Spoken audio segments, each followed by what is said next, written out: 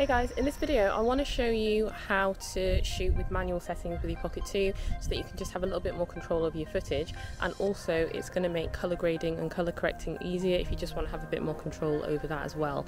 So I'm going to show you how to set manual settings and how to shoot in D-Cinelike.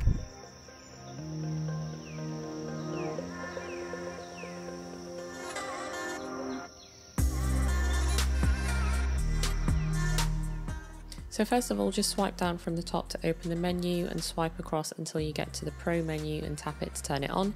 Then you can just press any button on the Pocket 2 to go back to the original display.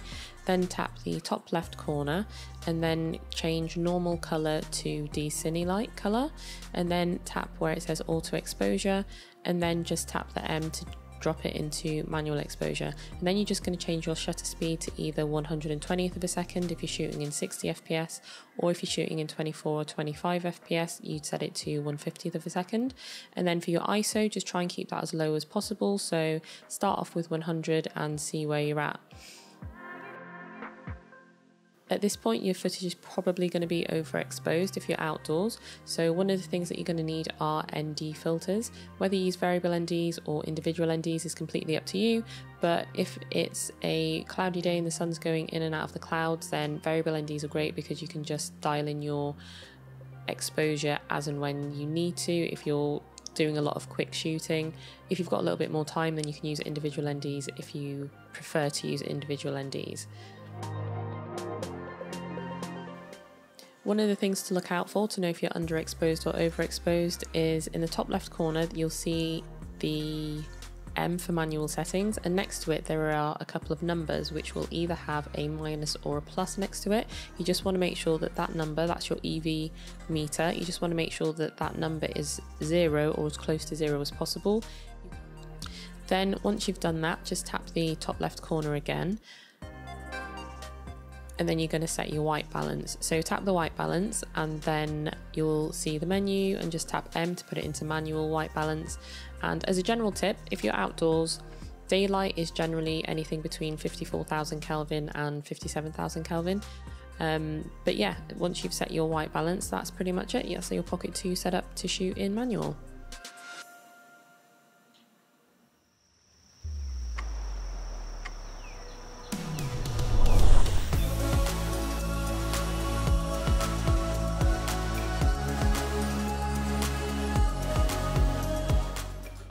So the first thing is to tap the 3 dots in the bottom left hand corner. That's going to open up your menu, and then just toggle Pro mode on. Then once you've done that, go down to where it says color and just tap on that and change it from normal to D-Cinelike. Then just tap anywhere on the screen to get rid of that menu.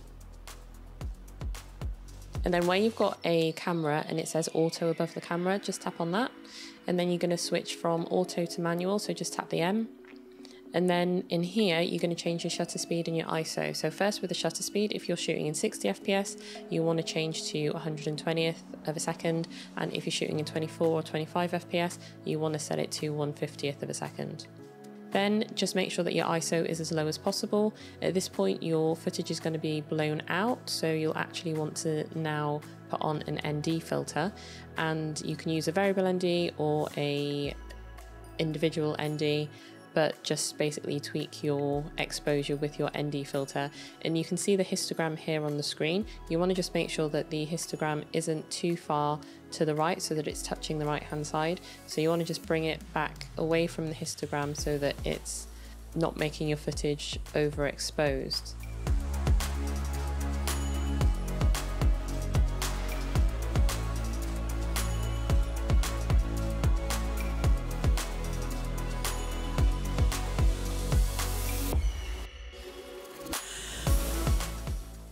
Then once you've done that, just click on the 3 dots again and open up the menu, then tap on white balance and switch it from auto to custom, and then just dial in your white balance. So as a tip, white balance for daytime is usually between 54,000 and 57,000 Kelvin. So just eyeball it and just toggle the slider. But once you've done that, that's essentially it. That's all you have to do for your manual exposure settings.